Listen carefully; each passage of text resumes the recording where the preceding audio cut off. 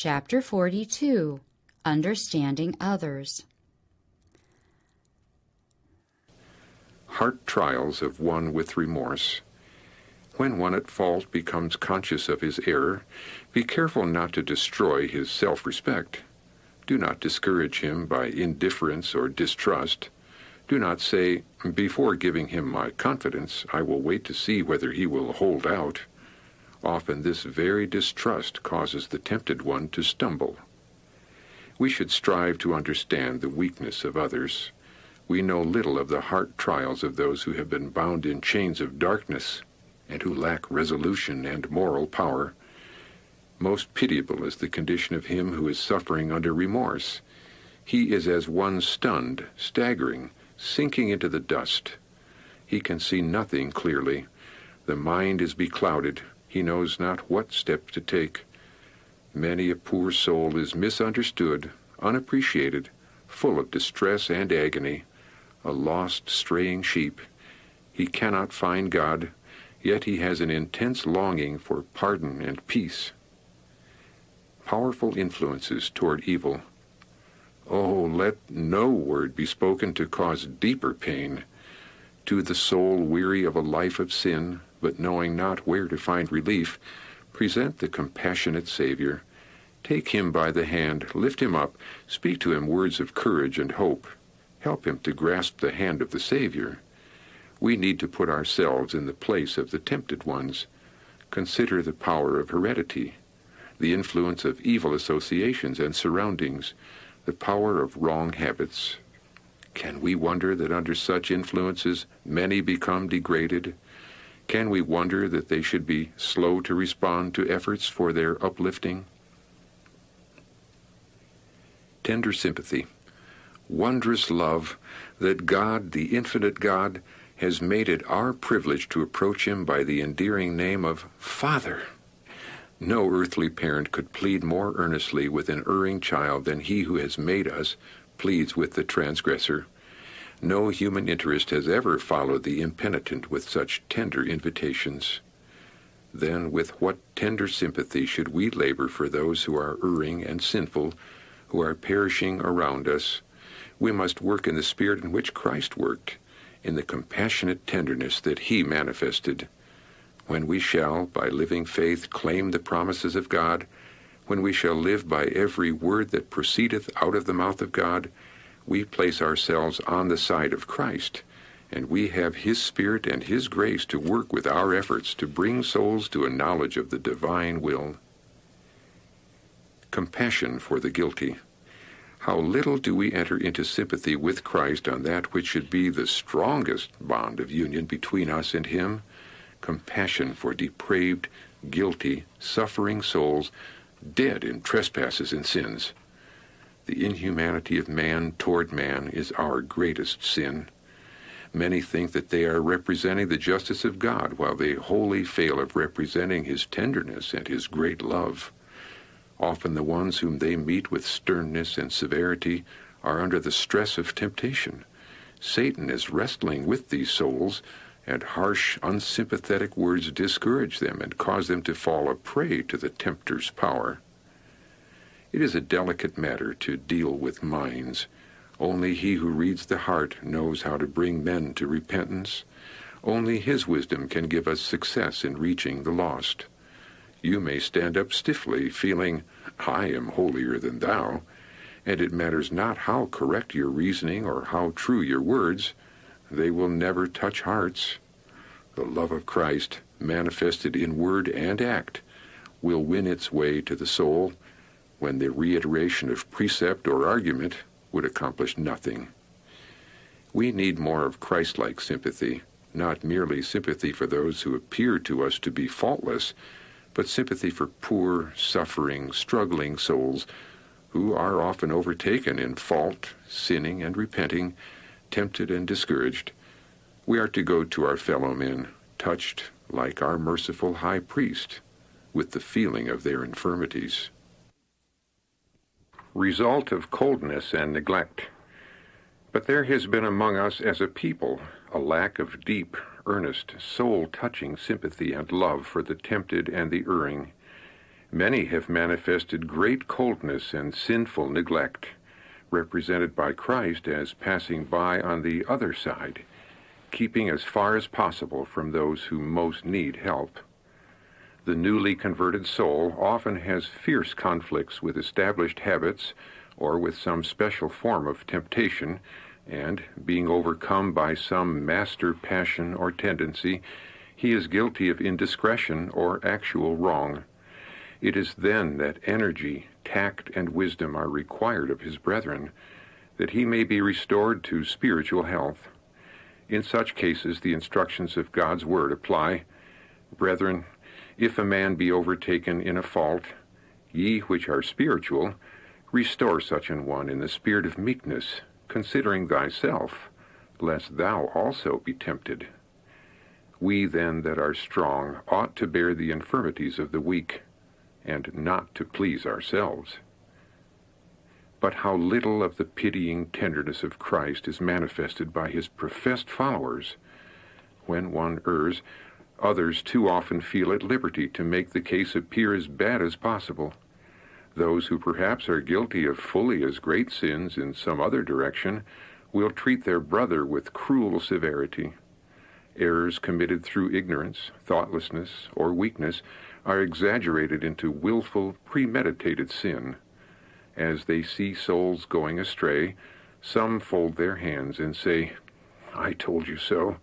I knew there was no dependence to be placed upon them." Thus they place themselves in the attitude of Satan, exulting in spirit that their evil surmisings have proved to be correct. Love for the erring. We are not all organized alike, and many have not been educated aright. Their education has been deficient. Some have had a quick temper transmitted to them, and their education in childhood has not taught them self-control.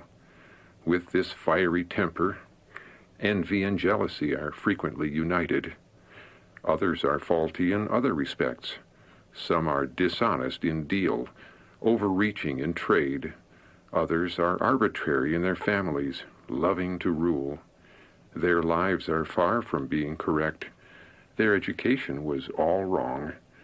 They were not told the sin of yielding to the control of these evil traits.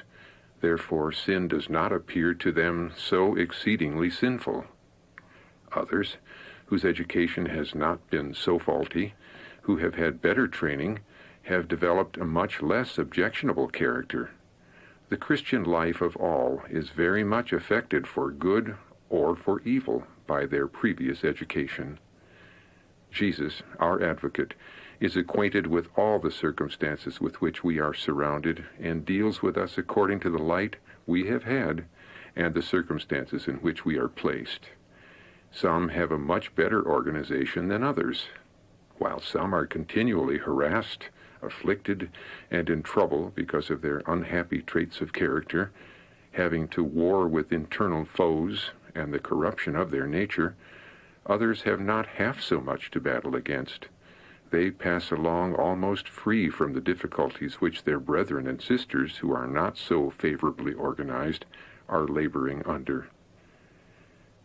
Welcome for the repentant, and of some have compassion, making a difference.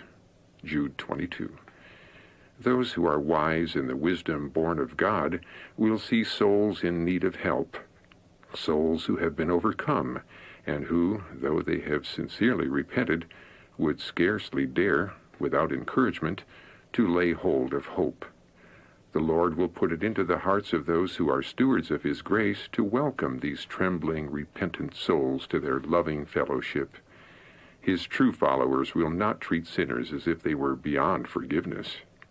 They will have compassion on those whose circumstances have been unfavorable and who have allowed Satan to lead them in forbidden paths. These souls have sinned against God, but if they repent and show genuineness of their repentance by earnest efforts to serve the Lord, who shall dare forbid them? Encourage them, give them an opportunity to regain what they have lost. Pride, covetousness, sensuality may have been their besetting sins. Point out their errors, but not in a way that will drive them from Christ.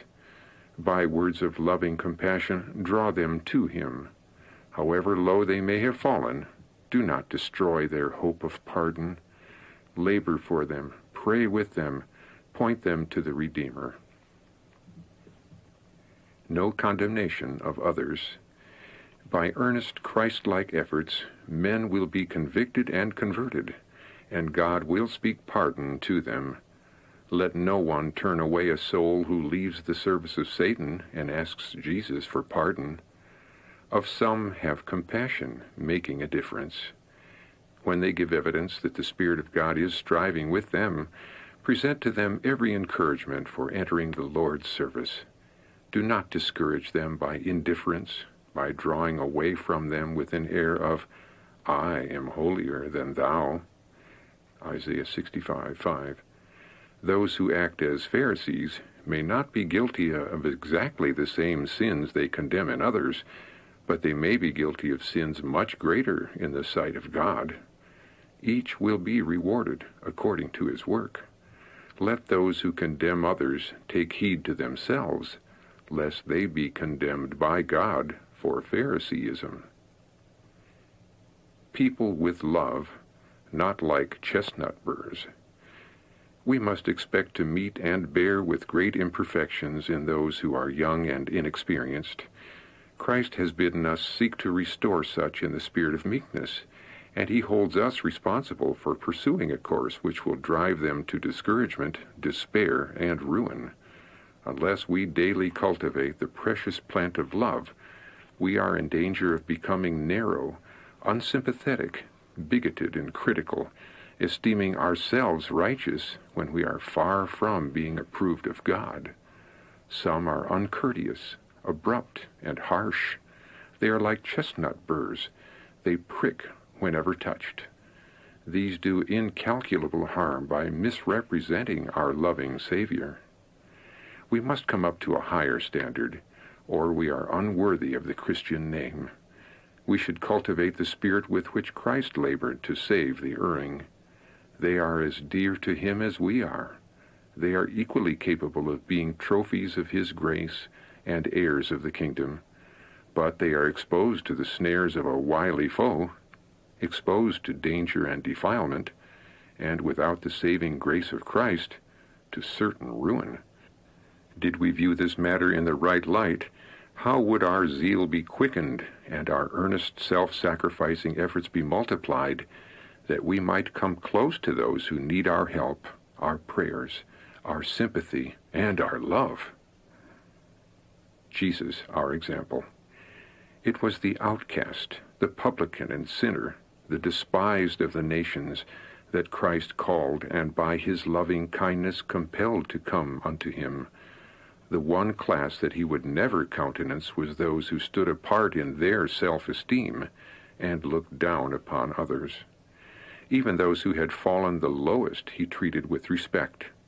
It was continual pain to Christ to be brought into contact with enmity, depravity, and impurity, but never did he utter one expression to show that his sensibilities were shocked or his refined tastes offended. Whatever the evil habits, the strong prejudices, or the overbearing passions of human beings, he met them all with pitying tenderness. As we partake of his Spirit, we shall regard all men as brethren, with similar temptations and trials, often falling and struggling to rise again, battling with discouragements and difficulties, craving sympathy and help. Then we shall meet them in such a way as not to discourage or repel them, but to awaken hope in their hearts.